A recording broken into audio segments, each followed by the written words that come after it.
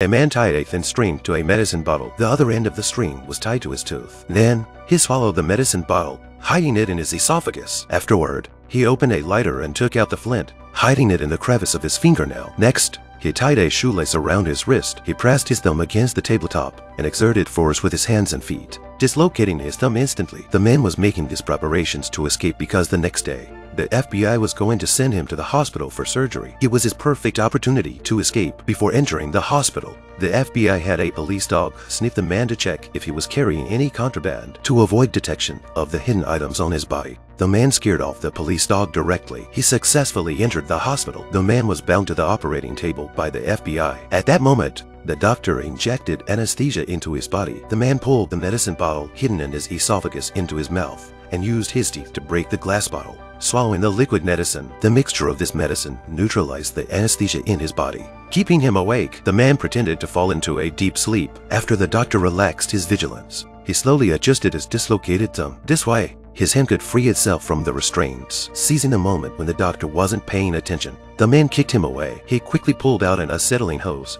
and used the flint hidden in his nail to spark a flame, igniting it and spraying a large fire toward the FBI agents rushing in. The operating room instantly descended into chaos. The man took the opportunity to escape through the door, picking up an iron next to him and drilling into the transmission pipeline. Using the iron as support, he slid through the pipeline and arrived in the laundry room. By that time, the hospital had been locked down. The man put on a doctor's uniform in the laundry room, disguising himself as a physician. To facilitate a successful escape, he decided to find a way to remove the shackles from his feet. Thus, he used a trolley as cover and headed to the radiology department. Holding a knife, the man threatened a doctor and used a welding gun to cut open the shackles. Then, carrying an acetylene canister, he ran to the control room and sprayed acetylene in every corner. At this moment, the FBI discovered the man and ordered him to raise his hands and walk out slowly. Unexpectedly, the man quickly dropped the ignition source, instantly igniting the acetylene. The hospital's control room was destroyed, causing a power outage throughout the entire hospital. The surveillance temporarily lost signal. Taking advantage of this situation,